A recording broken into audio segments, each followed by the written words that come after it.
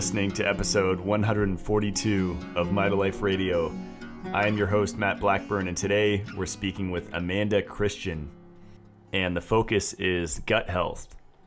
And this is really fascinating to me because it seems like most people have digestive issues, and there's such an overload of information out there about what you should do if you have gas or bloating or constipation.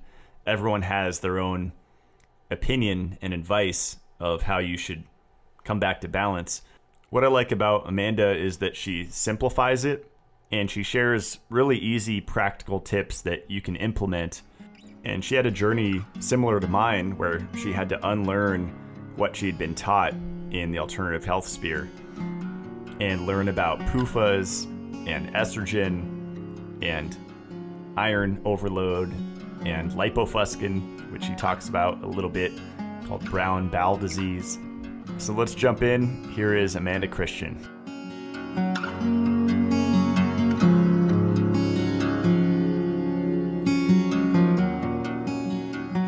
All right, Amanda Christian, welcome to the show. Hi, thanks for having me. Yeah, thanks for coming on and sharing your journey and wisdom and knowledge about gut health. This is a subject that it seems like everyone's so confused. And I remember when I got into health, I learned about serotonin and how, most of that's produced in the gut and how health starts in the gut. And I've since kind of expanded on that, connecting more dots. I think gut health's important, but it's not like the only thing to focus on, right? Like a lot of people do. Yeah, it's definitely not the only, but that's usually the place that I start with any client or, someone just coming to me with questions. I usually start with gut health because you can get like a good baseline of what people are dealing with in other areas of their body based on like gut, experiences and stuff. Mm-hmm. Do you find a lot of your clients are experiencing abnormal bowel movements, like either constipation or loose stools? Yeah, a lot of that, a lot of like bloating and what looks like weight gain in the gut, like, the stomach area, but it's really like bloating and water retention and that kind of stuff. I get a lot of that.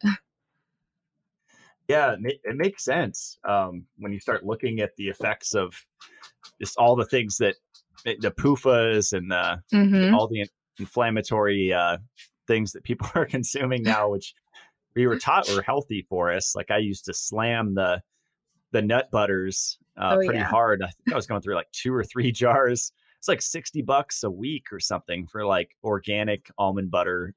Oh yeah. And then the almond milk on top of that, or oat milk. I know how much you love that. Right. So before we get into that, definitely want to talk about nuts and seeds and PUFAs.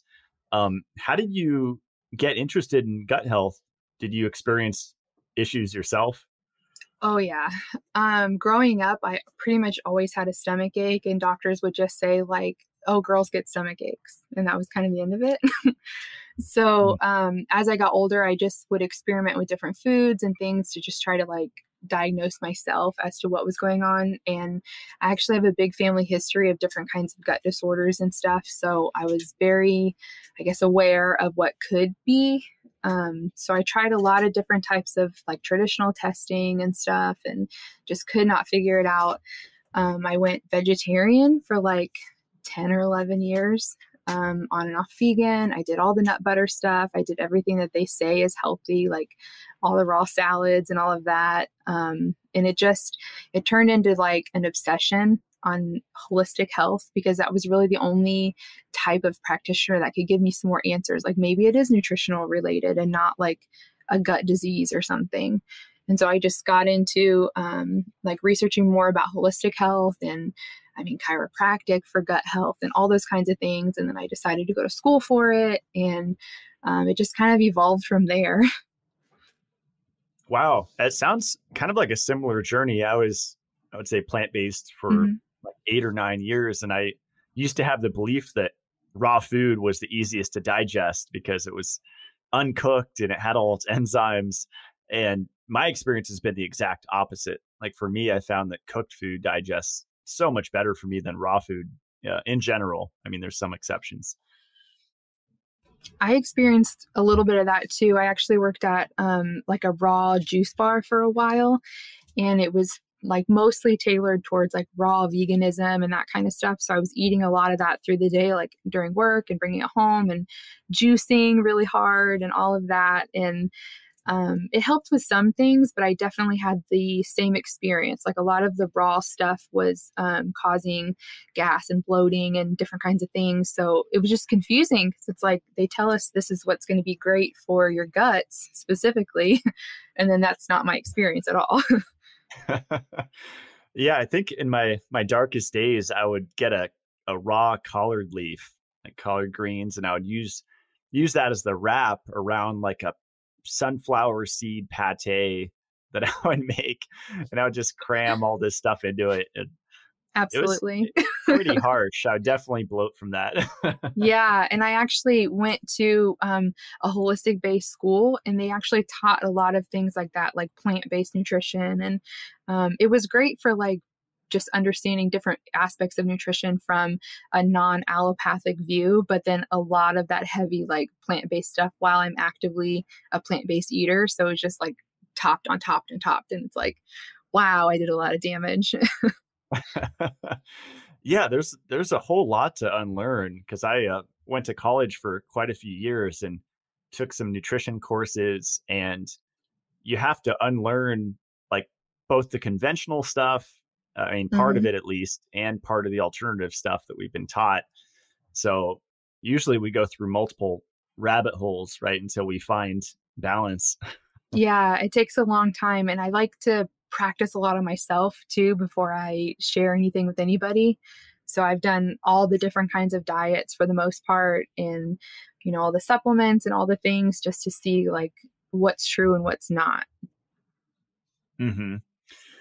Um, so when did you start working with clients to help people improve their gut health and digestion? I think it was 2017. I used to work, I was actually a hairstylist for a long time, and just talking with people a lot. And I had a passion for health then while I was going through school, and I was still working with salon clients.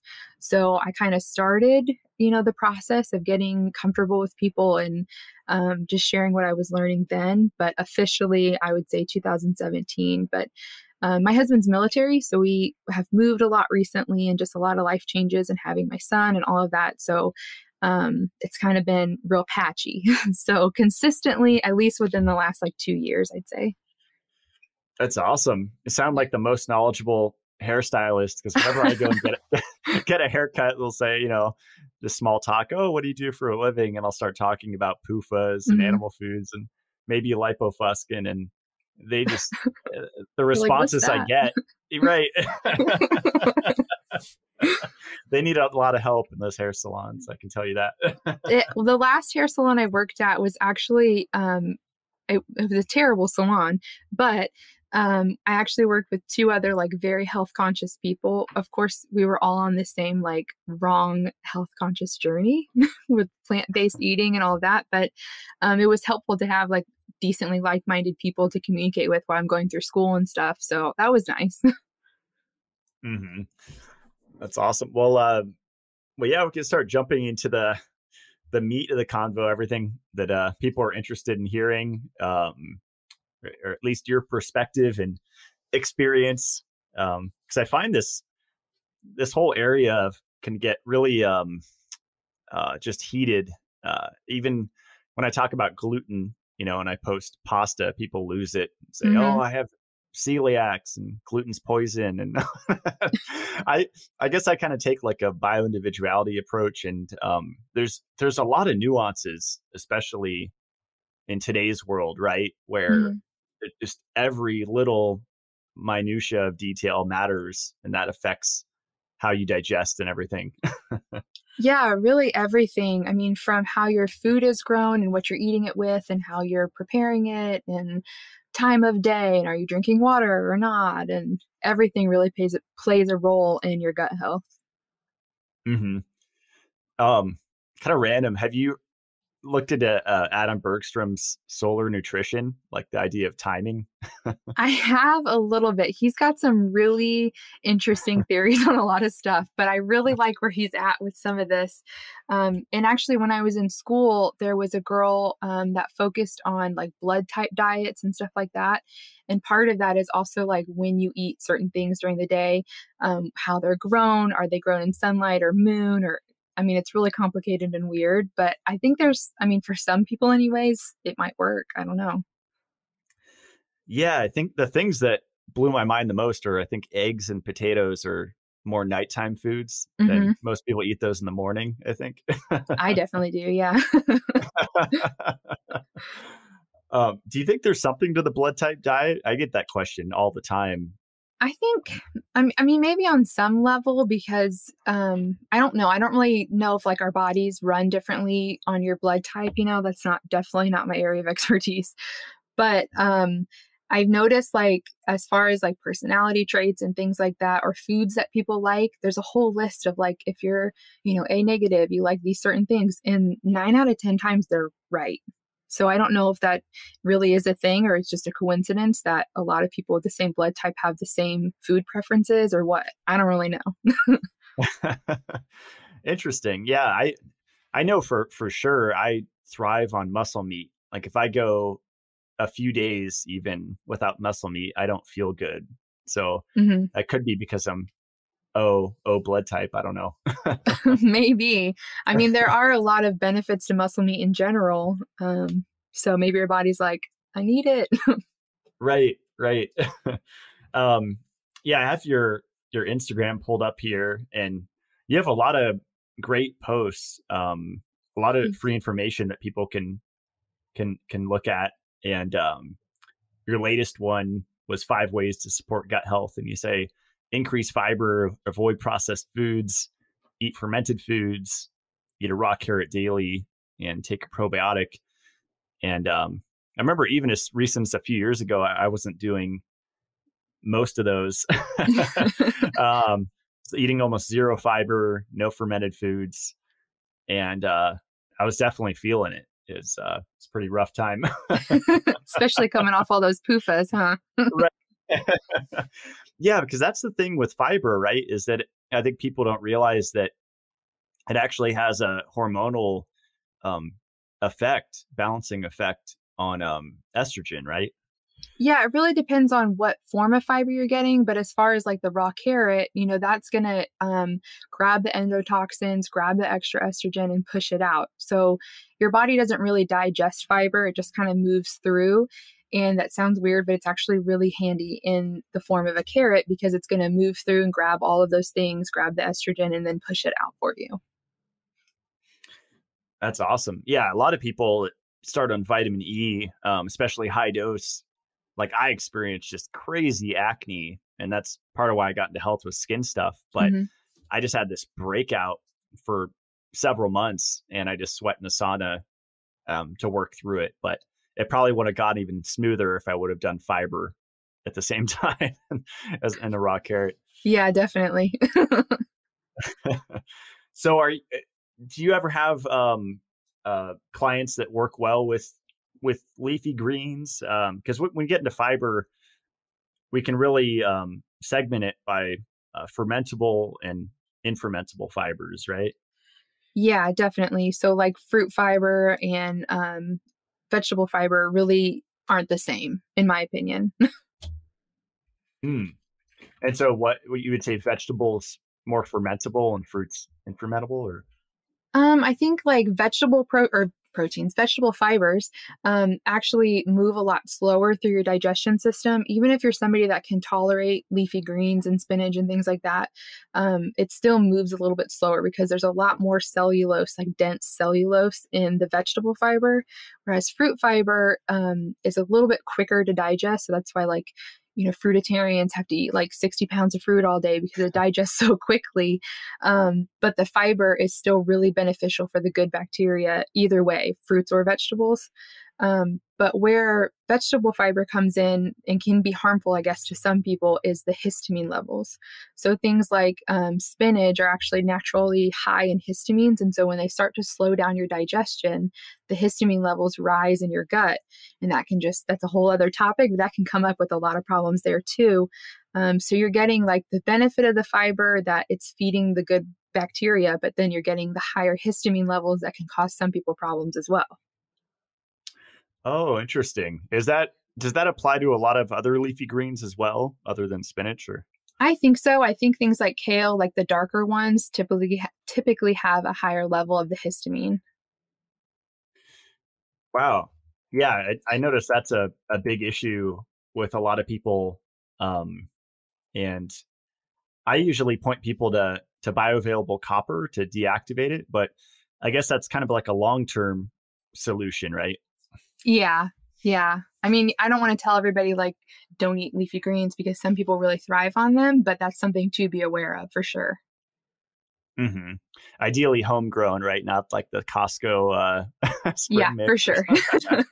Those are definitely something that Adam Bergstrom's ideas might really play a role in. um, that's awesome. So we could, I mean, just to kind of structure this, we could go through those. So we, um, talking about fiber here. Um, so is that something that people just have to play with, um, experimenting? Because I've done a pretty wild experiment where pretty much my only source of fiber was the raw carrot, and Mhm. I don't think that went too well. I mean, even eating two or three throughout the day, I don't think it was enough. Um, and so I find, fruit, like I've been hitting the passion fruit, and the Mhm. seeds in there feel so soothing on my gut. It's pretty wild. Passion fruit, I think, also even has like natural enzymes. So, like a papaya enzyme or something like that, that can be really supportive for digestion. So, you're getting like the good fiber from that, as well as the enzymes that help with obviously digestion, but also help with like raising your stomach acid to a healthy level. So, you're getting all kinds of stuff from that type of a fruit. hmm So how do you know like, in what context to increase fiber or decrease it? It's honestly trial and error, I would say. hmm So you want to pay attention to things like your stool, like is it too thin or is it too hard? Are you struggling like with constipation? Do you have a lot of like gas and bloating after certain foods? And then like the higher histamine foods like spinach and the dark leafy greens and even some like green teas and stuff like that. If you're getting like allergic type reactions like rashes or headaches or hives where it's like seasonal allergies or something, that can also be a sign that the histamines are raising in your gut. So that can be maybe not a great fiber choice for you as well. Interesting. Yeah, I haven't looked too deep into histamine, but that's involved in the immune response, right? And Hmm. yeah, it's funny in the metabolic community, like Jayton Miller on my show, he said he pops Benadryl here and there, and that was a new one for me. Ray Pete has talked about the antihistamines and how they could be actually beneficial, contrary to Hmm. what people think. So I found that fascinating, and I did my own little experiment with the dye-free Benadryl here and there. Hmm. Definitely a sedative, definitely effective there. Absolutely. Yeah. Then a lot of people are more sensitive to histamines or antihistamines. Like that's another trial and error thing. So with that kind of experiment, you never really know what you're going to get. Yep. Um, so let's see. Anything else on fiber you wanted to talk about before we move on to the next thing? Or I mean, I think fiber is definitely something that everybody should experience at some point or experiment with because it's really the main source of fuel for the good bacteria in your gut. It really feeds off of the fiber. So it can actually, good gut bacteria can ferment the fiber within your gut in a positive way and feed it. So you're growing basically your own good bacteria. But you have to find, again, the right fiber for you, the right amount of fiber, like all of those things. that's a really good point, because the carnivore diet, just like all the diets, are trending, and their big message is, cut out all plants. They're all, have anti-nutrients, Hmm. lectins and oxalates and all these things. But they say, we can't digest cellulose. And so therefore plants bad. But that's a very, very like basic Yeah. way of looking at it. Because it is food, right? It's just not food for us. It's food for bacteria. So Yeah, it's food for our bacteria. And that's really important to remember is that your bacteria live in symbiosis in your body. And so when you're not feeding them properly, that's usually when you have like the bad gut things that we all experience and we say, oh, I just, need more good bacteria. Well, you have the good bacteria, but you have to feed it properly. hmm that makes sense. Yeah. And they make neurotransmitters, and I mean, serotonin's a whole rabbit hole, but Yeah. contrary to what you hear in alternative health, but it's not necessarily a good thing to have a lot of it. But it definitely affects our mood, right? Keeping those guys healthy. Definitely. And that's like part of the gut brain connection. And that's another controversial topic, honestly, because some people think that your um, poor gut health causes the bad mood, or that your bad mood causes the poor gut health. And so a lot of times, and this was my experience when I was going to get treatment for gut health problems, they want to put you on antidepressants or benzos and things like that to kind of calm your anxiety and stuff down. But those are really gut irritant medications for sure. So you're raising your serotonin levels and to try to get mentally happy, but that's really not the effect that it has on your gut. And so it spirals from there, causing more and more gut stress and cortisol level rising and all of that stuff, causing more gut stress, causing more gut problem. That makes sense. And then your next one's avoid processed foods, which is pretty kind of a no-brainer, right? But I would hope so. I know when I go out and get like a cheeseburger, which if it's $3 for a cheeseburger, I'm gonna pass. Like I spend a substantial amount, and generally the quality will be better the more you spend Mm-hmm. to a point. And Yeah. even with those buns, I just definitely feel like I almost need a cigar or something to like move it through. Like to get just, we all have those meals when we go out to eat and it just kind of sits there, right? But that's to me where maybe having supplements with you helps. Like I'll take vitamin E and Mm-hmm. Shilajit, maybe some whole food C, and that seems to really help just get it digesting. It's like a bun or something that's not ideal. For sure. And that's like back to the gluten problem. That's something that I struggled with too, was like severe gluten reactions to like almost any kind of gluten. But what really happens is the gluten in some people can activate the mast cells. So like immune cells within your gut, and that actually causes an inflammatory histamine reaction. So it all comes kind of back to that, like what's in the food, how does your gut respond? And that doesn't happen for everybody. So like the idea of like cutting gluten when you have allergies or something can be helpful for some people, not for other people. But whenever that inflammatory response happens in the gut, it just stops digestion. So even if you don't have like a technical gluten allergy, you might be sensitive to the histamine levels in the gluten. And so that's causing the inflammation, it's slowing your digestion. And then now you have, digestion problems and you have bowel movement problems because of whatever you ate with that gluten. Interesting. And a big issue that people focus on, I've been hearing this for maybe 5, 6, 7 years, is the whole glyphosate thing, which Yeah. I think people could hyper focus on. Like I think like Stephanie Seneff, which is pretty smart. I've listened to a lot of her lectures and interviews, and she's like a glyphosate expert, but it's not the end all be all to focus on that, right? It's just one piece. And if we're healthy, it's my kind of view that we can handle it if our liver's working and we're resilient. You broke up I a guess little bit on that one. I got the end of it. Oh, shoot.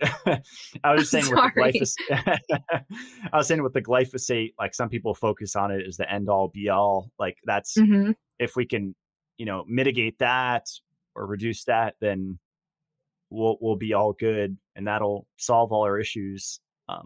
People even take, like I Well, messed around with, those clay supplements.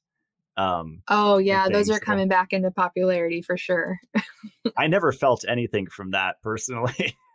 I didn't really either. I did it for a second, but I don't know, like the glyphosate thing, it's definitely something that we need to be aware of, but it's not like the end all be all, like you're saying, for sure. Because I mean, we live under an acid sky. So everything that we are eating has come in contact with all kinds of different toxins. So if we just focus on the one, I mean, you're missing the point, I think.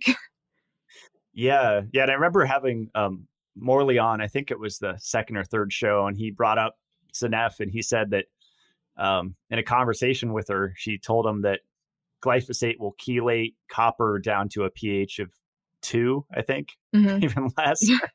And so it's like one of those other million things that will chelate our copper, right? But Yeah. it's definitely not the only copper chelator. No, it's not. So I would just say for the people that focus on that, then make sure that you are, if you know, it's hard to avoid 100% glyphosate, you know, in our diets, just because where we live and all of that. So definitely focusing on getting copper in. I mean, even regardless, you have no glyphosate in your diet, that's definitely something that we need to be considering is copper consumption every day, because that's a vital mineral for your gut health as well. Yeah. Have you looked into the effect of iron? Like my friend, colleague Josh Rubin has recently been putting out a lot of info on iron and how the what's called the enterocytes in the gut, they can get basically loaded up. Uh, like our intestinal tract can basically get loaded up with iron, and that could cause a lot of issues. Yeah, I mean, that's kind of one of those, at least as far as like supplemental iron. And then if you're not like detoxing, you know, enough estrogen and stuff like that, all these things get built up, and they definitely can damage the juncture cells in your gut. So that kind of leads you into leaky gut and stuff like that. So anything that gets backed up and loaded into your gut and your large intestine and all of that just really can cause so many problems. Hmm. I'd imagine lipofuscin too, right? I saw you did a few posts on that. Like that probably screws up the gut pretty good. Big time. There's actually, I think Adam Bergstrom has talked about it a couple times, brown bowel disease. It's like severe lipofuscin in the large intestine. And they say it's a rare, but it's really not. Like if you can see lipofuscin on your skin anywhere, then you definitely have probably brown bowel disease. Wow. Wow, that's interesting. Yeah, it's funny how a lot of these statistics are either underplayed or overplayed. Like I always laugh at the magnesium one. I think they say like 50% of the population's deficient. I'm like, no, it's almost 100%. Yeah, it's pretty much everybody at this point. That's interesting though about brown bowel disease, because you think about how much aluminum and PUFAs, iron, and the excess estrogen that people have, Hmm. and it would make sense that would just get stuck in the gut, let alone everywhere else. For sure. And at that point, like it's starting to atrophy the villi in your gut. And so that's actually the little finger things in your intestine that absorbs all the nutrients from your food. So when those become damaged or atrophied, now you have malnourishment. I mean, all kinds of problems from there. So a lot of people actually think that lipofuscin in the gut is Crohn's disease. Interesting. Wow. Yeah, that seems like an epidemic. I always Yeah. get questions on Crohn's. Um, yeah, my friend Matt always says a raw egg yolk like every hour. I wonder if it's the choline in there to help detox that lipofuscin. Yeah, I'm definitely a supporter of the raw egg thing. I actually do a raw egg in my coffee almost every day for that extra choline and protein also. I still think that's gross, but maybe someday I'll come around. If you put enough sugar in it, you're fine. That's cool. Yeah. Any way to get it in. Yeah. Especially for me coming off of like such a history of vegetarian and vegan culture, you know, I always still struggle with protein because I'm not eating like meat at every meal. I'm still not quite at that level. So I'm adding in like cooked eggs and raw eggs and, you know, tons of dairy and stuff as best I can to get that protein level right. Right. Yeah, that's a good point. And yeah, I think a lot of people are under eating that. And if, Hmm. without sufficient amino acids coming in, you can't repair, right? Especially the gut. Oh yeah, you need that for sure. And especially if you're eating a lot of like muscle meats, they are sometimes lacking in a complete amino acid. So for people that are coming off of a vegetarian diet and they're only really focusing on muscle meats, you can be deficient in those amino acids still. So you want to make sure you're getting like bone broths and stuff like that. So you're really hitting all the markers. Hmm. Yeah, bone broth definitely saved me, and it's nice that you can finally find in certain areas store-bought bone broth that's actually gelatinous. Yes, for sure. But most people, I think, have to make it themselves. But if you really hunt, I mean, it took me years to find one that actually jiggles, and you're like, okay, this isn't just water that I'm drinking, filtered water at Yeah, I all. notice sometimes the like frozen ones are much better quality than like the box on the shelf kind for sure. Oh, absolutely. Yeah, I think that's across the board for sure. Hmm. um, and then yeah, fermented foods is another one on your list here. And I think I stopped for several years. I used to make my own sauerkraut, and before then I was slamming kombucha, and then I got into Jun, and then I started making that myself. And I don't know why I kept drinking it. I think I just liked the flavor, but I think it just made me worse. Yeah, I had a really bad experience with kombucha a couple years ago. What happened? So I before I really got into like the healing aspects of gut health as far as like feeding your probiotics and on taking probiotics and all of that, I just knew like kombucha had a good source of natural probiotics. So I was like slamming it so hard, and I had severe gut dysbiosis and probably a little bit of SIBO just from like putting so much good bacteria in there. And so the bad bacteria die off response was just so high. I broke out like everywhere for months. It took forever to get my face cleared up. I gained some weight, like all kinds of things just from like hitting it so hard in my gut like that. At the same time, it was just really hard to come back from that. Wow. So you're saying it could crowd out the it just creates imbalance with the species in our gut? It can. Really, any kind of fermented foods, you want to eat them every day if you can, every meal if you can.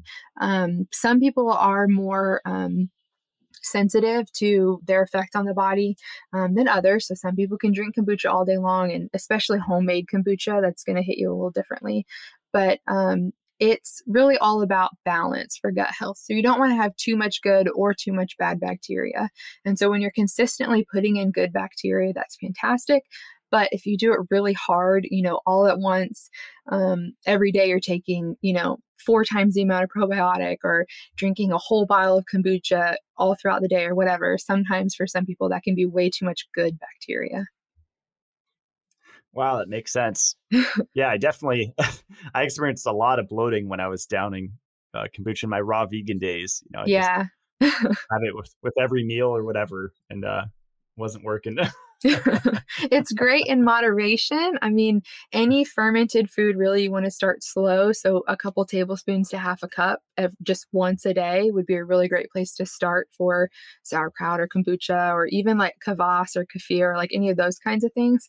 You don't want to go too hard right away. And then, if you have like an easy ease into it, then for sure you can have it at every meal, but you just want to kind of experiment with it. Mm. Are you okay with the store bought like sauerkraut? Because I know some people are against it. They're like, oh, unless you make it at Um, home, you don't know the quality or whatever the strains or. Um, I personally don't do really great with ferments. In small doses, it's fine. So I'm not going to go out and buy it. But Mm, if I tolerated it fine, I would probably say, I mean, if it tastes fine to you and you don't get like a big bloat or anything like that, you're probably fine with it. mm.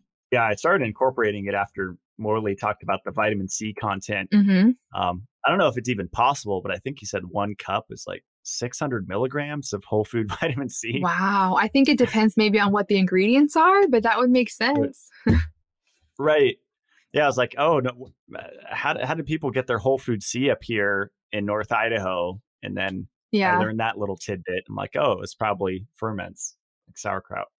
Yeah, that's a really great way, especially in the winter. I mean, I'm in Florida, so I'm getting plenty of vitamin C all the time. But if you can't get like, fresh fruit, obviously, but vitamin C is in everything. I mean, sweet potatoes are very high in vitamin C, even some in carrots, anything like that. So you can really get it everywhere. That's true. Yeah. Yeah. Potatoes are incredible. I think they get a bad rap because of the starch, right? But Hmm. put some butter and salt and cook it well. And I feel amazing on potatoes and they really satiate me. I do too. I love a potato. And I think that you really should probably have some kind of white potato every day because on top of, they're just metabolically supportive with the easy to digest carbs and all of that. But they also are a good source of easy to digest or easy to use, I guess, fiber. So they're really good for the prebiotic properties that are in it. So they're going to help also feed those good gut bugs. Mm. Have you ever experimented with like, what is it? Like cooking it twice or whatever? Or is it to make like the resistant starch and people get crazy with it? A little bit, yeah. Like, I make like mashed potatoes one night, and then I'll do like potato patties or something the next day in butter. And sometimes there's a difference in like how my body digests it, but I think that comes back down to like what kind of potato is it? Is it how stiff is it before you start? Like how ready is it to be eaten and all of that. There's so many ways you can do it. Yep. Yeah, I'm really excited to grow potatoes up here because I probably be way different from store bought the way that I'm going to grow them. Yeah, are you doing that dome thing? Yep, the geodesic dome. Yeah, that'll be awesome. Yeah, I probably don't even need that. I could probably just grow them outside. But Yeah, probably. um, and then eating a raw carrot daily, that was a game changer. Something I learned about from Dr. Ray Peat. Hmm. And I think I used to just cut them up and throw them in my salad. And that's probably part of what saved me in my raw vegan days. Yeah, that's when I was doing it the most too, was as a raw vegetarian vegan. Yeah. And that's because it's an infermentable fiber, right? So it's the safest. Is it the safest Yeah, so fiber it for people can, with gut? yeah, sorry. Oh, um sorry, go ahead. yeah, it's infermentable, so if it does kind of like if you're eating it with a lot of things like in a raw salad that are going to start slowing down your digestion, it's not going to start, rotting in your gut like everything else. And so along the way, it's also going to grab those endotoxins and excess estrogen and take it out with you. So you really get a lot of benefit from it. Mm-hmm. Have you seen that help your clients a lot with different issues? Absolutely. That's usually the first thing that we prioritize because on top of, adding in good probiotics and those kinds of things, you want to remove as much junk from your guts as you can at the same time. So you want to make this good environment for the new good bacteria to really thrive in. And so removing estrogen, especially for women, and a lot of the women that I work with either have like PCOS or have like just really irregular cycles and that stuff. So I've noticed that removing that excess estrogen and improving just the gut balance and all of that kind of at the same time really helps so many things. Mm. Do you have a certain time that you recommend they eat it, and just once a day, or? I don't really have a time. I mean, I put a timer on my phone for myself actually, so I don't forget because you get busy through the day, but I just say whenever you can, just a raw carrot whenever you can. And some people say like cut it this specific way and make sure you have the apple cider vinegar and all these different things. But as long as you're just eating the carrot, like that's really all that matters. And then you can kind of add things from there. Yeah, I saw some people are just dipping it into coconut oil or Yeah. just like dipping it into a fat. But it's my understanding, I think the purpose of the raw carrot salad is it's not really the strips that matter. It's just having that bile dump from like ingesting a fat like Hmm. coconut oil or olive oil, and that can kind of potentiate the effects. That's my understanding anyway. Yeah, I think it really depends too, like on what the rest of your day is like. Like if that's the only thing you're doing, you're not really prioritizing protein like anywhere else in your diet, then for sure try to get something like that with it. But most people are having it, in the afternoon or something, and then they're going to have like an adrenal cocktail later or a snack. And so they're going to get like some protein with it, or they've had lunch before that, or it's with lunch or something like that. So you're getting protein and stuff like that in other parts of your day that are going to really help that. And I think that's also where it's important to remember that it can take, 18 to 24 hours to fully digest and have everything pass through your digestive system. So that carrot's still in there doing its job while you're eating everything else through the day. Oh, that's a really good point. Yeah, the transit time, right? Yeah, yeah. Yeah, one of my this guy Robert Cassar followed for years. He would say, eat I think it was like raw nuts or seeds, and then see how long it takes for them to show up in the toilet, and that shows like your Yeah. digestive health. Yeah, even for some people, carrot, like I've had questions before, why am I seeing carrot pieces in my stool? Does that mean my guts are bad and, I'm not digesting? Well, because we're not actually digesting the fiber in the carrot, some people can experience like an orange tint to their stool after that, or even pieces of carrot. Like my son, I've seen carrot, in his stool before because he's eating so much of them and like he's getting all that stuff removed. And so the carrot fiber like grabs onto that. And sometimes you can see it when it comes out. That's a good point. And you mentioned the adrenal cocktail. This is something that I've been. So the adrenal cocktail, you can do so many different things with it. I actually have a couple different recipe styles on my Instagram because I like to change it up, but you just want to make sure you're getting, enough electrolytes like potassium and magnesium and manganese, like all of those things, silica if you can get it, and you're getting good carbs and a little bit of protein. It's kind of like a superfood in a drink form. So salt is definitely a must.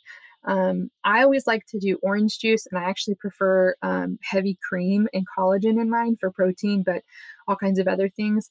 I don't focus too much on the coconut water because I typically also make a smoothie in my day with coconut water. So I'm getting it somewhere else. But if you're not doing something like that, then you want the coconut water for that extra electrolyte as well. That's awesome. Yeah, I've noticed in between meals, it's a strong effect. And the relationship between sodium, potassium, and magnesium are really interesting. Mm-hmm. Like if you increase them all versus just magnesium, there's a definite, and I felt it, a definite reduction in like your baseline stress level. Yeah, and you're getting like the ability of like dual absorption where like you want, this certain nutrient to help you absorb this nutrient and then assimilate it and all those things. So you kind of need a little bit of everything to do all of that. So if you're just getting the one, like that's great, you're getting your magnesium, that's fantastic, but you're not getting everything else that really helps your body use the magnesium. Mm-hmm. That's a good point. And then your last point here is the probiotic. And that was a journey for me. I used to just go to the health food store and to the refrigerated section, and someone told me the more strains, the better. So I'd buy, Oh yeah. Garden of Life or whatever, 40 strains. I was like, oh, this is awesome. And I'd pour it in my ferments and, Mm-hmm. try to get a million strains in my body. And then I discovered spore-based probiotics. I had like Just Thrive on my podcast a few times, and think they popularized them. And Yeah.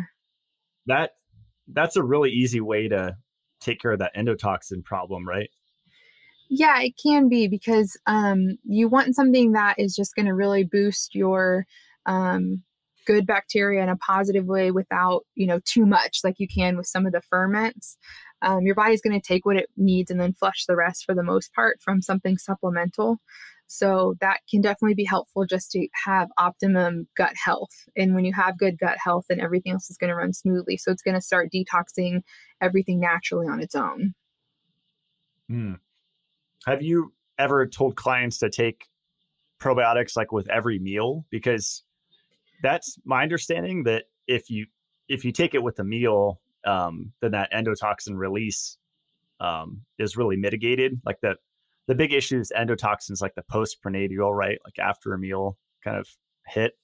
Yeah, you definitely can. I think it depends on what probiotic you're doing because obviously not everyone is the same. So I think it's first important to make sure that you're taking either a liquid or something spore based so that it can actually survive the stomach acid pH. So if you're taking anything that's not spore based, not a liquid, it's not going to even make it to the intestines where you need it. The stomach acid's going to kill it.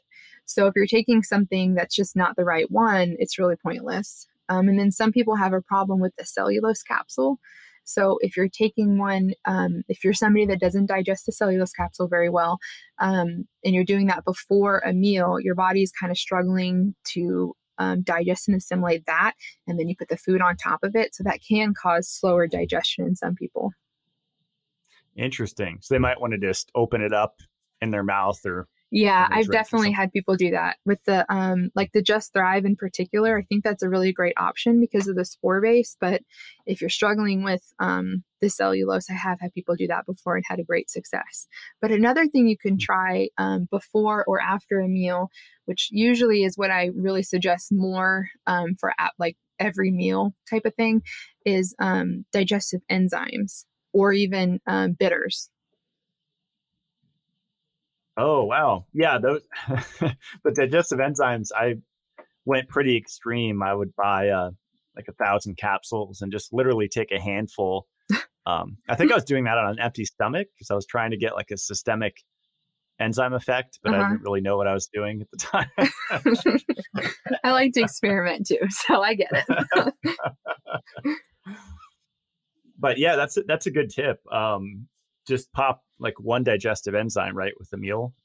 Yeah, it depends on what you're taking. If you're doing something like just plain papaya enzymes or even passion fruit or anything like that, I would probably take a couple because the dosage is going to be really low. And then being like fruit based like that, it can take some time for it really to like build up in your body to start naturally doing the enzymes, but it does help with digestion.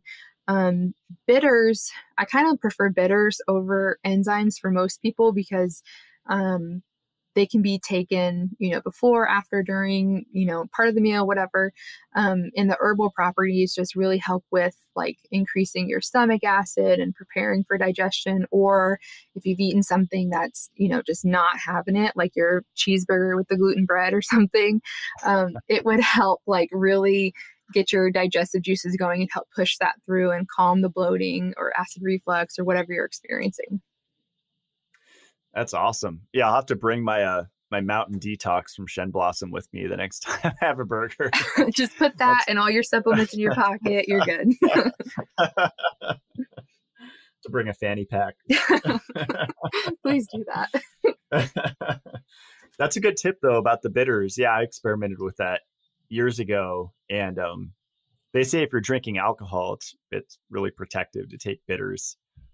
Yeah, because alcohol can also release a histamine response in some people, even like just red wine or anything like that. So it wouldn't be a bad idea if you know you're going to be sensitive, but you still want to enjoy a drink or something, to definitely mitigate that with the enzymes or the bitters. Mm-hmm. So nuts and seeds, we kind of touched on it, but those are, I mean, the big question I always get is, so why are they bad? I'll joke about oat milk on my Instagram or whatever, and they're like, so I don't get it. Why is it bad for you? And it's, would you say it's largely the polyunsaturated fat content that's inflammatory? Yeah, for sure. I mean, they have a lot of positive properties, protein and vitamin E and all those things, good fats and whatever, but it's really just the effect of the PUFAs afterwards. I mean, you really can't get around that. Mm-hmm. Yeah. And some people ask, what if I make it at home? Like I even used to make my own soy milk at home, like where I cook the beans, and it was a long process, but it definitely tasted better, but probably just as detrimental to my gut. I mean, yeah, honestly, a PUFA is a PUFA, whether you're doing it yourself or someone else's.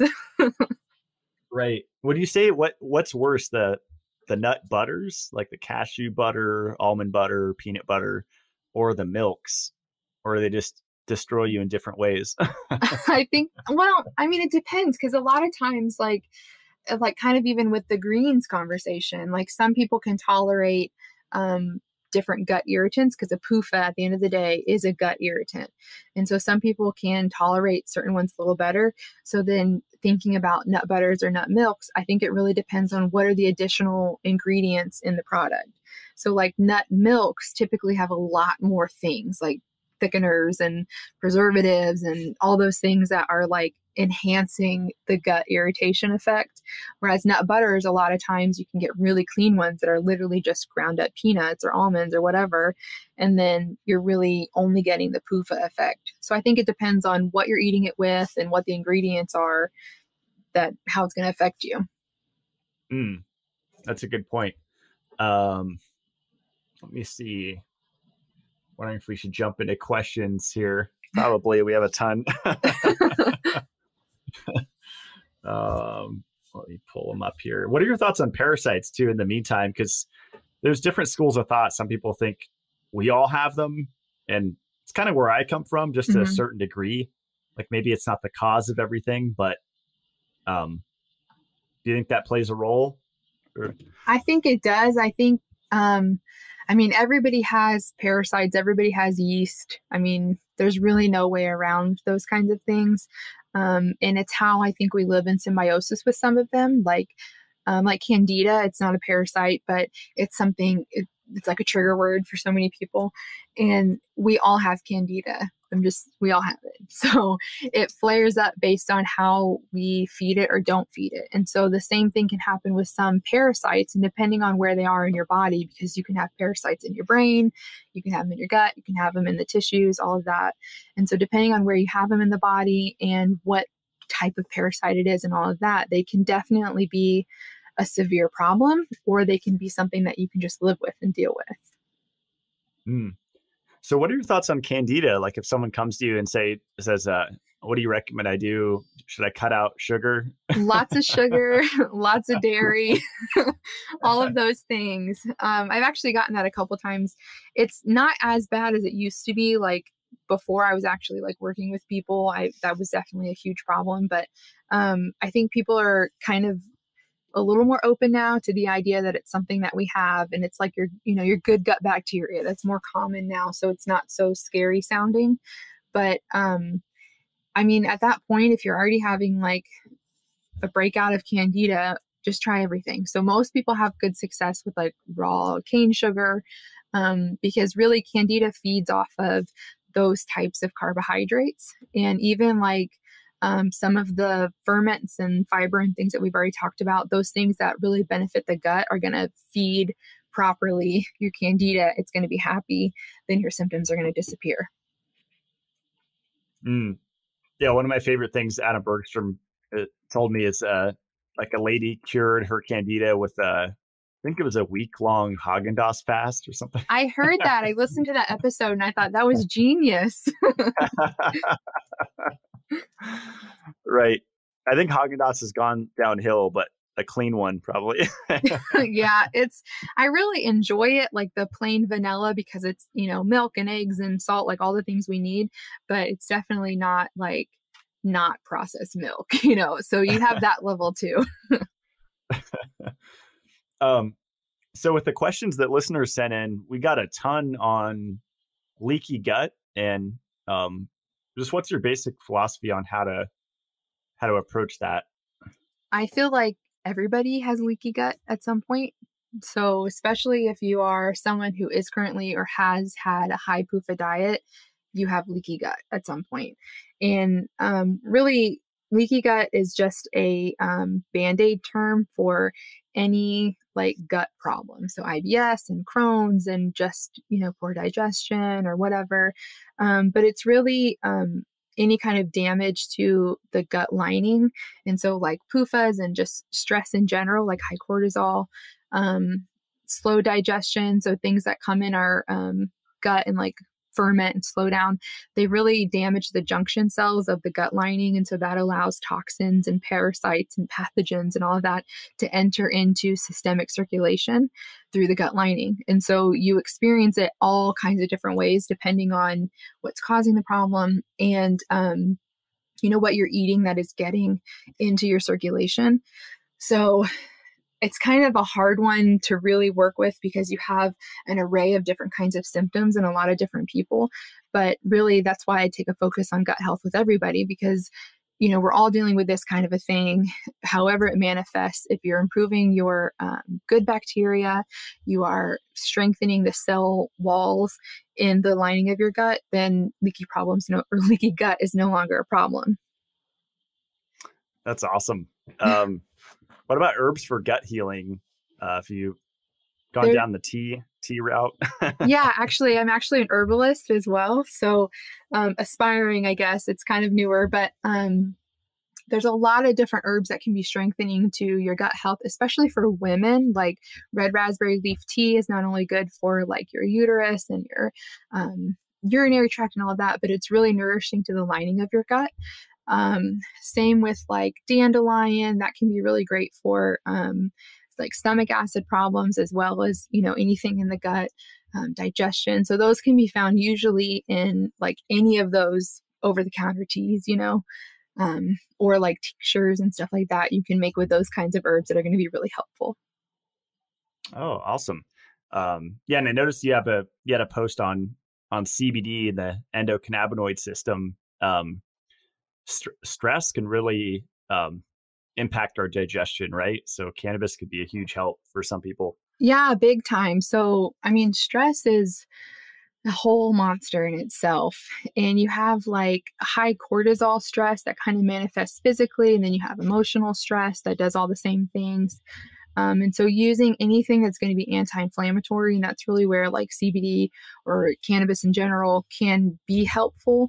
But again, that's kind of like a not as researched area, in my opinion. There's so many different kinds of plant matter, on that can be good, can not be good, depending on how it's grown and processed and all that stuff. So I think for some people it works fantastic and some people it doesn't, but it's important to understand that we do have, natural cannabinoids within our body, so that can be beneficial. That's awesome. Yeah, the whole stress aspect, I've experienced that before. I guess it's all connected, right? Physiological, psychological, but for sure, we yeah. just lose our appetite for going through it. Yeah. What about H. pylori? What are your thoughts on that? Someone asks. Well, I think that's like one of those. We make such a big deal about like every year when the spinach goes bad, I think that if you have like a strong foundation of, not eating pupas, not eating like gut disruptors in general, when you come in contact with those types of things, you're much more prepared to deal with them naturally. That makes sense. What about chronic diarrhea? Someone asks how to deal with that. I would ask, are you going through a period of high stress? What are you eating? There's so many things that cause that. Goes back to the PUFAs.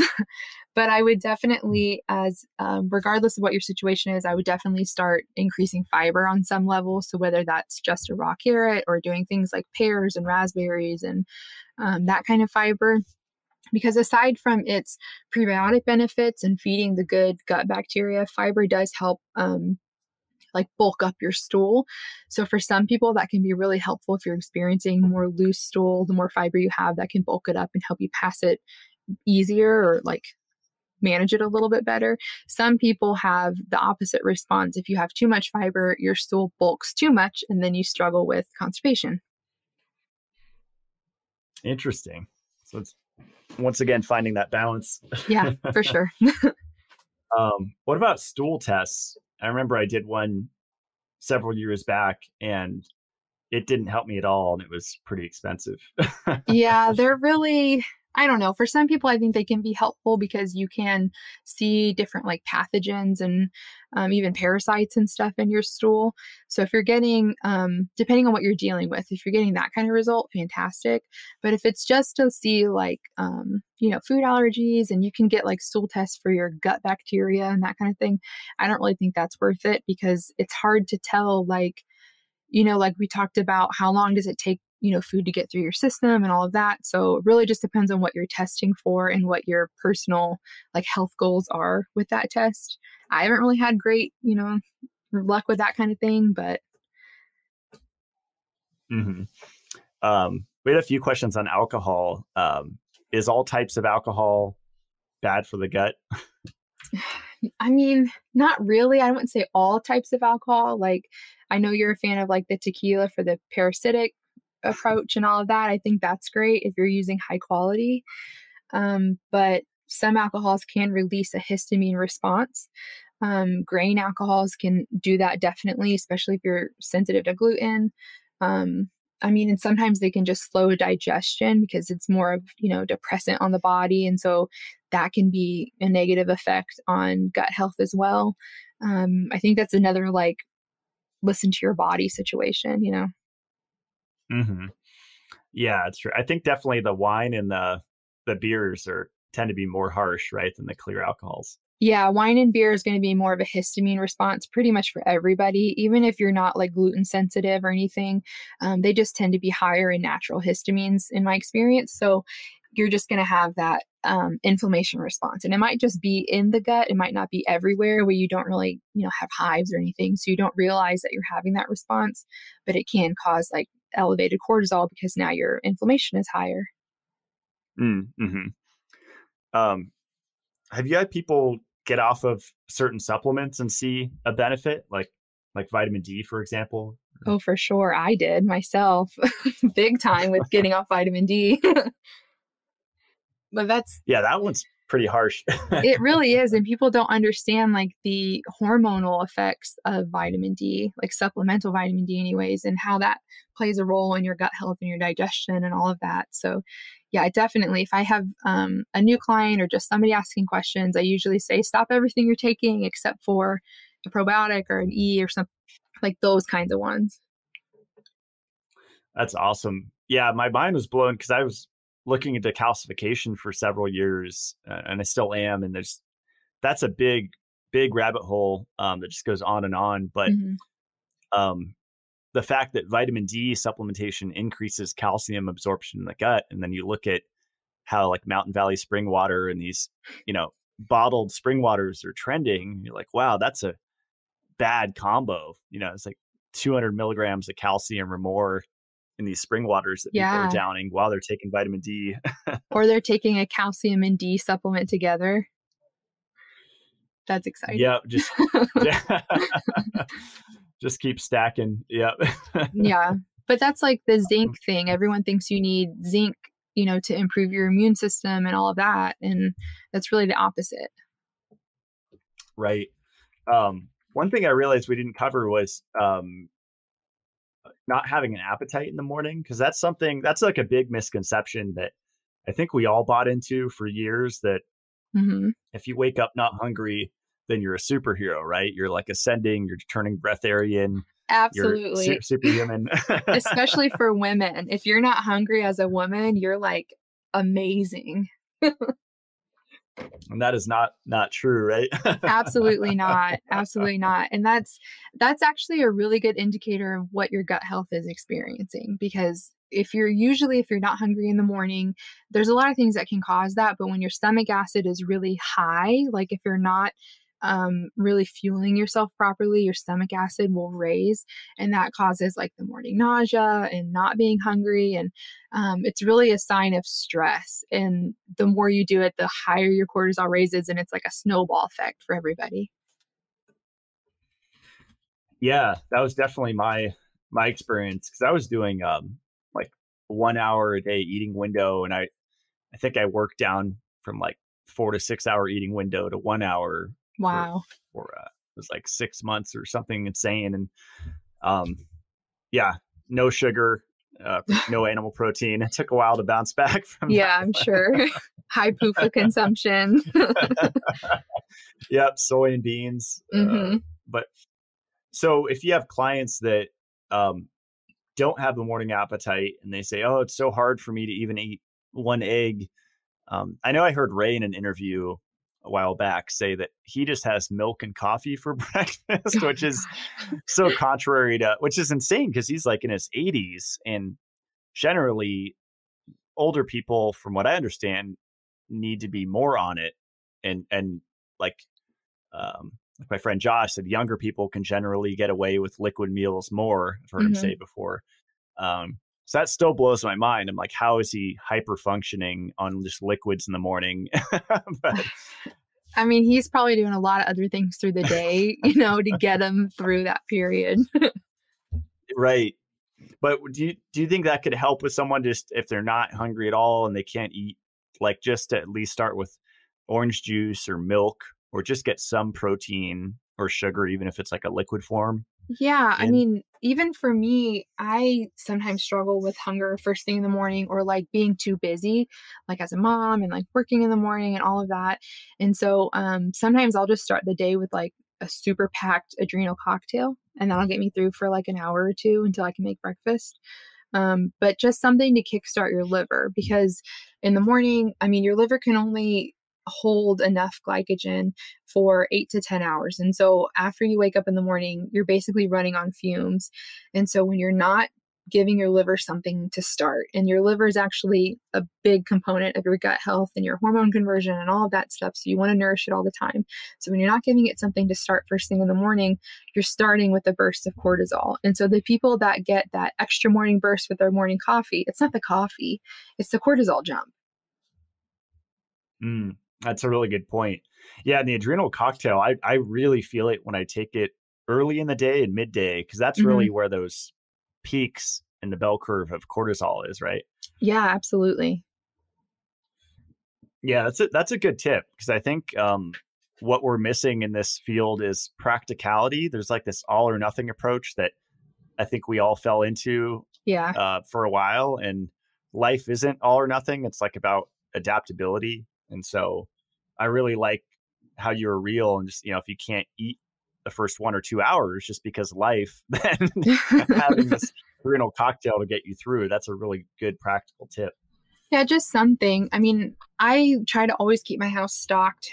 And I mean, between my husband and my toddler, we go through food so fast. So, and I live in a camper, so I'm always at the grocery.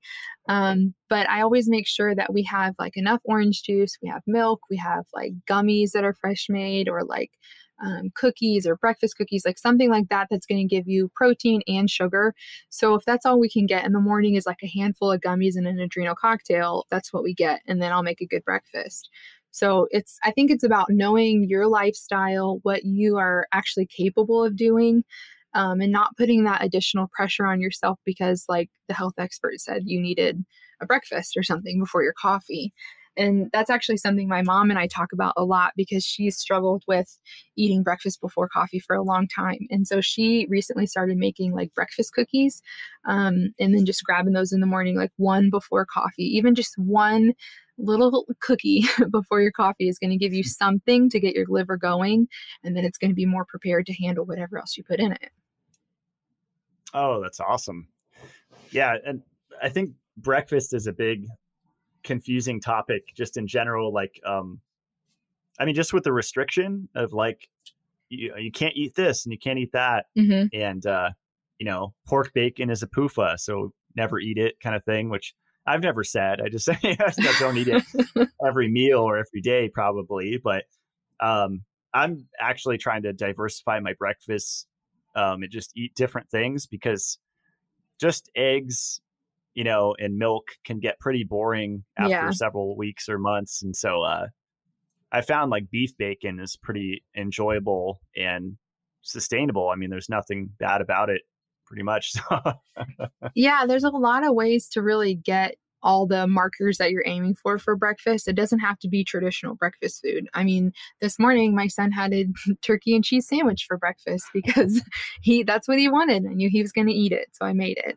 And that's the other thing, like with kids, people put a lot of pressure on themselves to make sure that kids are getting these certain things, these certain nutrients, and it has to look a certain way. And that's something that I've actually struggled with a lot too as a new mom, because my son had like severe gut damage right at birth. And so we've struggled a lot with getting that under control. And gut damage in kids can look like picky eating. And so with kids that don't want to eat, the eggs you make for them in the morning, you really have to find another source of whatever nutrient you're trying to get in them. And just however that looks, that's how it is. You got to get them to eat. That's a really good point. And I wanted to ask you about eating at night.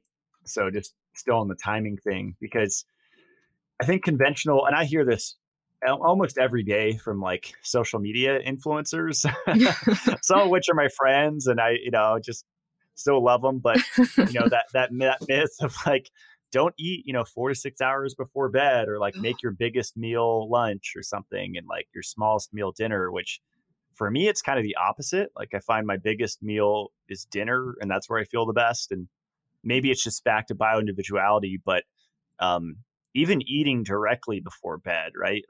Like what's your whole philosophy on that? That if you eat right before bed, then all of your energy is going to go to digestion instead of quote unquote healing or autophagy or whatever they say. Oh man, well, this is a tough one. As a woman, I've always been told like, go to bed hungry and you're going to burn calories. You're going to wake up looking beautiful. So that was definitely something. And I see that in a lot of my clients, like unlearning going to bed with a snack, eating right before or having a big dinner or something. For me, I have less of an appetite earlier in the day than at the evening. And that's usually when I start to slow down physically too. So it's weird how that all happens, but I prefer a larger meal at dinner. I make sure that we get some kind of bedtime snack for sure. Because again, your liver can only store glycogen for so long. So you need to make sure that you're fueling it through sleep, because everyone talks about like all your energy, is reserved during sleep. Well, that's not the case. You have to fuel the healing. You have to fuel all the things that your body's still doing during sleep. And so you want to make sure that you're either feeding it a decent sized dinner or, bio-individual like preferences and all of that stuff too. If you hate a huge dinner, just make sure you're getting something before you go to bed for sure. Mm-hmm. Yeah, that's awesome. Or I've had it where I just recently moved in another life situation where life's not perfect, right? And I don't have a personal chef yet. So it's like, if I don't have time to eat dinner, eating ice cream better than nothing, or Absolutely. It's just fasting better. And for me, it'd be the ice cream. And, Absolutely. I consider it a food, but I do too. My husband gets weird sometimes at night when I'm like, oh, my son, you haven't eaten all the dinner, but here's a bowl of ice cream. But it really fuels sleep. It helps, you're getting the protein, you're getting the sugar that your body needs, and it's going to fuel you through sleep and you get a better quality sleep. Like a lot of people wake up at 2 and 3 in the morning because that's when your liver kind of crashes. The same thing like during the day, why we need an adrenal cocktail. It's the exact same thing that happens at night. We need that fuel through the night. Do you guys ever put anything on your ice cream, like fruit or? I love fruit in my ice cream. I love strawberries in it, or, really anything. My son loves chocolate chips in his ice cream for sure. So we do that now and then. That's awesome. Yeah, I still am on the reishi syrup. It's a pretty hardcore thing to do, but it tastes like chocolate, but maybe slightly more bitter. Mm-hmm. That sounds good. Pretty enjoyable. It's an expensive additive, but but worth it maybe. Right. Yeah, and then the coffee thing, which you kind of touched on a little bit, but this is another huge misconception, and you just mentioned the cookie before coffee, but because I show coffee on my social media every day, and people are like, it gives me jitters, or it gives me nausea or an upset stomach. And my usual thing that I tell them is just eat a big breakfast or eat a big meal before your coffee, and it'll be totally different. Especially if you add maple syrup to it. Do you kind of share that philosophy, or what are your thoughts on that? Absolutely. I personally don't think that coffee should ever be black unless you're having a whole meal with it. Like that's totally fine if you're eating protein and carbs and stuff with your coffee, and that's the way you prefer it. Like my husband loves a black coffee. So I mean, you just want to make sure you're eating something with it, because coffee can be inflammatory for a lot of people. Coffee can be really tough on the liver if you're not mitigating some of the other properties with protein and carbs, because coffee does cause a cortisol spike. Like that's just what it is. So that's why we get the high adrenaline and all of those things that you feel with coffee, with the jitters and all of that. So a lot of times if you're feeling the nausea and stuff, it's usually like a high stomach acid problem, and then you're putting coffee on top of that. That can cause nausea. It can be a spike in your hormones, cortisol, adrenaline, and all of that from the coffee also causing the nausea. But you just want to make sure that anything, I mean, this goes for anything, I guess, even tea in some cases, like mushroom drinks, like those kinds of things. You want to make sure that you're mitigating the possibility of a cortisol spike with things that are calming in a cortisol spike. So sugar and dairy, protein, like those kinds of things are going to be calming to your liver during times of high stress. That's awesome. Yeah. And if I'm ever stressed or underslept, I just take a break from coffee, either for that meal or even for the whole day. Mm-hmm. And that feels really good, to where I'm not addicted to it. I know when to take time off if I need it, if my system's feeling weak. Yeah, people do get addicted to coffee, to the feeling of that high energy, but it's a high stress. So like coffee has so many really good properties. Like it can be anti-parasitic, it can remove like endotoxins and things like that. So that's where the idea of like coffee enemas and stuff come, because you're wanting to get that parasitic removal or whatever, like directly where you need it to be. But if you're just drinking coffee, you're getting the same benefit. But if you're adding that like cortisol spike with it, then your body's in stress mode. So it's not going to actually use, the good properties of the coffee. Same with if you're drinking like junk coffee, like you're not really going to get that great of a result if that's your reasoning, is these health benefits because it's junk processed coffee. So you're just putting toxins in, because coffee is actually one of the most toxic drinks in the world because of the way it's processed.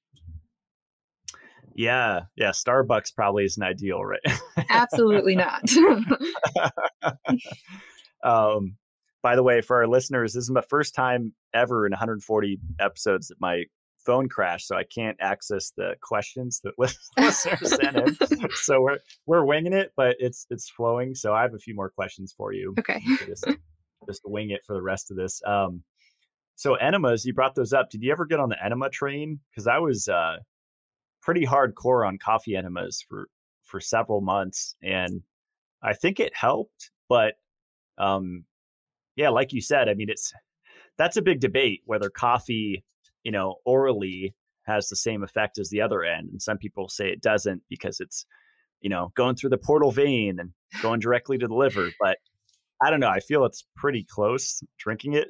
I feel like it's the same if you're using like a quality coffee. If you're using junk coffee in your daily coffee cup, then no, you're probably not getting the same benefit, because by the time you've digested it and all those things, it's like brown water with toxins in it. But if you're using, a high quality, maybe you roasted it yourself or whatever, then for sure you're going to get that same benefit. It's the same as like, the parasitic benefit of drinking tequila. You're going to get that same thing. Like you're not going to do a tequila enema. So sounds like it would hurt. Yeah. I never really got into all that though. I'm very thankful. I mean, I've had to utilize that in times of emergency at like my worst gut health when I was like deathly ill. But I feel like sometimes you can cause more harm than good doing enemas or like colonics, like those kinds of things, because you're really disrupting the whole system. And like your gut is designed to be a sterile environment. And so when you're putting things in places that should be sterile, like your body has a system, so it's designed to go in one direction. And so when you're doing it in the opposite direction, it can just really throw off the balance of everything and increase cortisol. You can remove, more things than you want to, like remove a lot of good gut bacteria and all of that kind of stuff too. Yeah, that's a good point. Yeah, I recently was at a little dinner party and I met this doctor that runs a pretty popular clinic, Dr. Matt Cook, and we were talking about um, uh, ozone therapy. And I asked him about rectal insufflation of ozone, and he was not a fan, except just in like an acute setting Hmm. because of its disrupting possibility, like you were just saying. So he was more of a fan of drinking the ozonated water. But I've been playing around off and on with rectal insufflation of ozone with an oxygen tank and not just ambient air running the machine. And um, pretty phenomenal. It's like a gas enema instead of a liquid with like the O3. But yeah, I think that's getting into the realm of like extreme biohacking or Yeah, for sure. context of what if someone's dealing with like a severe gut infection. Yeah, I think like, bio individuality and all that stuff definitely plays a part in all of these things. But I think that if you're going to do any of that, a coffee enema, ozone, like any of those things, I would honestly recommend in a professional setting if you're not experienced with these things, because like your gut lining and everything kind of in that zone are actually really sensitive and fragile, like especially the gut lining. It's very, very thin. And so the slightest, stress can cause a problem with the juncture cells or all those things and lead to leaky gut. And so really quickly you can have a negative effect on a lot of that stuff. That's a good point. Um, and I want to ask you about gummies because I fell off the wagon with making them. I think it's so easy. And if you get, Hmm. I find like if I make them consistently, then it becomes almost like a meditation. It's just like second nature. Like I don't have to think about what I'm grabbing. I just get Yeah. it done. But it's overwhelming at first, I think, for a lot of people to make the homemade gummies. They're like, wait, why don't I just buy, I don't know, that just Haribo or something? Or Oh, yeah. You miss kind of like the benefit or the point of what it is for sure. I love gummies. I make them weekly. Sometimes multiple times a week. My son loves them. My husband loves them. So I just always try to make sure I have like a stash of them in the fridge because they are easy. I mean, at the end of the day, they're one of the easiest things that you can do. Like they're faster than making cookies and you get the same benefit of protein and carbs. So if that's like your goal is to have like a quick, easy snack, gummies are the way to go. But on top of like the protein and carbs that you need, you're also getting a complete profile of amino acids if you use beef gelatin, which is my favorite thing ever. So you're getting like the amino acids that can strengthen your gut. You're getting the protein and carbs that are good for your liver and energizing and all those things. So it's really great for like just a quick like pick me up through the day, or like even if you're using enough, like I use maple syrup in mine as the primary sweetener. So if you're using enough, you're kind of like getting that sweet jump that you're looking for in a candy or sweet or something. oh, it's interesting. Yeah, I've only ever used white sugar and just cane sugar, but I should experiment with trying different sweeteners in there. I love maple. I have a much better response or like texture in mine if I use a maple instead of a powdered sugar. Interesting. Wow. Have you ever screwed up a batch? Like I Oh yeah. noticed like if you boil it, it kind of becomes like you'll get that like hard layer on the gummies, right? Oh my gosh, I've had so many like weird things. Like we moved into the camper, we moved to a new state, and so learning how to cook on a camper stove has been an experiment for me for sure. And so I really had to kind of change some of the way I did the gummies, because like you want to let the gelatin bloom in cold, but you want to make sure like it's cold enough to actually bloom, like your juice or water or whatever. And so I didn't have, like, the first time I tried them here in the camper, I didn't have my juice cold enough. And so it didn't bloom right.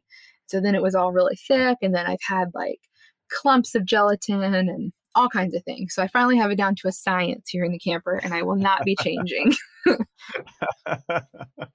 Yeah, I can imagine a new kitchen. You have to relearn everything kind Yeah, of. like heat is different. I'm on a gas stove instead of an electric stove. So it heats differently.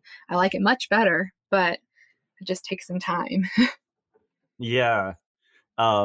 Do you have a little like I have a recipe section on my site, or do you have a post on it people could reference for? I have, I think I have a reel. I know you love reels, but I think I have a reel of a recipe. I actually did a recipe on gummies and how to incorporate like vitamin E and shilajit in them, because my son was really young and he just hated taking any supplement. So I was sneaking it in everything.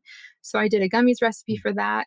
But I actually have a meal plan and recipe book on my website for purchase. So it has like all my favorite recipes, and gummies and stuff are included in that as well. Oh, that's awesome.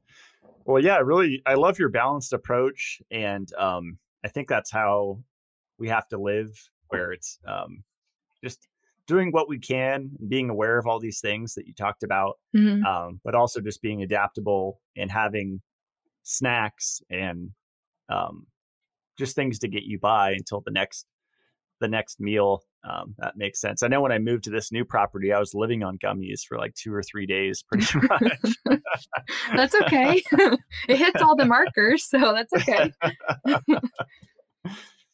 Yeah, it's funny. I think I used to think that fat was the most important macronutrient, and then that shifted to carbs and sugar, and fat's like actually the least. I mean, it's in context, I guess. It could be saturated fat can be helpful, but it's definitely not the most important one.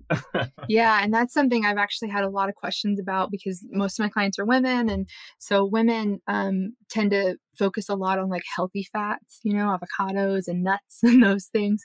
And it's really a challenge, because when you're moving into a pro-metabolic type of nourishment, I don't want to say diet, but you're focusing on increasing proteins. Well, a lot of times that's protein and fat, like in high fat dairy and stuff like that. So a lot of women have like more than necessary weight gain when coming into pro-metabolic eating, because you're also increasing a different kind of fat than what you would be having in other diet styles, so you're increasing for some women just excess fat on your body, and then you're coming out of like restrictive diets and all of those things. So when you start nourishing your body properly with like the nutrients that it actually needs, including fat, it grabs onto things and stores it in the form of excess fat on your body. So that paired with extra fat in your diet, it just can be a snowball effect for some women. Some people are fine. I struggled when I first started with all this stuff because of all the extra fat. Yeah, that's a good point. I know especially women freak out about weight gain when they start incorporating all these things that you're talking about. And I mean, estrogen is pretty intimately involved in fat storage, right? So just as they're taking vitamin E or doing the raw carrots, or they're really changing things at a deep level with their adipose tissue, right? Yeah, absolutely. People don't realize like what all gets stored in your fat. And so, having a certain level of fat is necessary for sure, because you need a place to store fat soluble vitamins and all of that. But if you're struggling with an estrogen problem, a lot of times that can look like heavy belly fat or anything like that. Or if you happen to have extra fat on you, and then now you're doing all these different things, sometimes those extra hormones and stuff can just migrate to whatever you were storing. So it definitely can be a big period of learning and unlearning for women, especially doing anything for gut health, or, mitigating stress and improving metabolic function and all of that stuff. So you just really have to play around like with the fiber and with the fat and all of that stuff to find your right level of everything. Mm-hmm. Do you ever recommend different tools or devices like sauna therapy or castor oil packs and stuff like that? I do. I'm new to castor oil packs for a bunch of different reasons, but I haven't experimented enough with myself. I do have some clients that have really good success with it though. And then saunas, I love a sauna, or even just like high intensity workout that kind of gives you that same effect. If you're good with stress exercise, like I come from a background of high intensity athletics. And so I'm used to like doing a lot of endurance type exercises. So for me, like just spending a lot of time like getting hot and sweaty, like as an exercise or outside or something, kind of has that same sauna like effect where you're going to detoxify a lot of things. Mm-hmm. That's awesome. Well, this was a lot of fun, Amanda. I appreciate you coming on the show. Yeah, thanks for having me, for sure. Yeah, I'll post the links below. So it's holisticbeat.com. If Mhm. you want to check out her work, and your Instagram's holistic.beat, B-E, B-E-E-T. Are those your main two things? Yeah, that's really all I focus on. I'm a mom. I don't have time for Facebook and all those things. So That's probably for the best. Facebook, like, kind of sucks. yeah, yeah.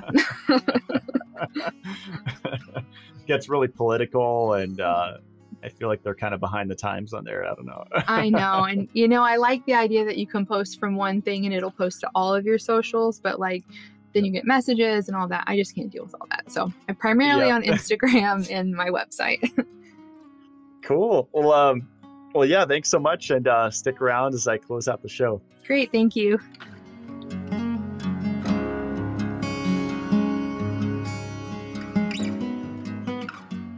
I hope that you gain some practical knowledge from that show that you can apply and test with your gut health. I've been on a fiber experiment and just increasing my fiber. It's interesting when you get into pro-metabolic health or this whole way of living. There are a lot of views that I don't agree with, like the vitamin D supplementation view, water being bad, and fiber being bad. I think there's a lot of context with those things. And I think for a lot of people, high quality grains or bread can be helpful and provide another source of fiber. When I got off of the vegetarian and vegan diet, I went so hard on animal foods where there were almost no plants, and my only fiber source was the raw carrot. And that was an interesting experiment. I think it worked off and on for a little bit, but since then I've incorporated multiple different other sources of fiber. As Amanda said, I think it's important to remember that fiber is the main fuel source of bacteria in your gut, good bacteria. And so you don't want to starve them out by going on a carnivore diet or something extreme like that. I really like what she said about balance, because it's so easy to get into the extremes and trying to be perfect. And life is not about perfection. It's about failing, trial and error, and making the intention to keep getting better. We can really stress ourselves out trying to be perfect. And if we miss one meal, just the psychological implications of that can really send us into an emotional tailspin. But I liked what Amanda said about just quick options having available. And if you're driving, just bring quick options with you. That's been a game changer for me living in Idaho, where the drives are long and the trips are always several hours. I definitely like having water with me, my Mitolife supplements, and some meat and fruit jerky. There's a company called Solely Fruit that makes mango and pineapple strips that are just dehydrated. And those pair really well with some dehydrated red meat, like venison jerky or beef jerky. And that's gotten me through some really hectic times where I just simply could not eat a meal because I had so much going on at once.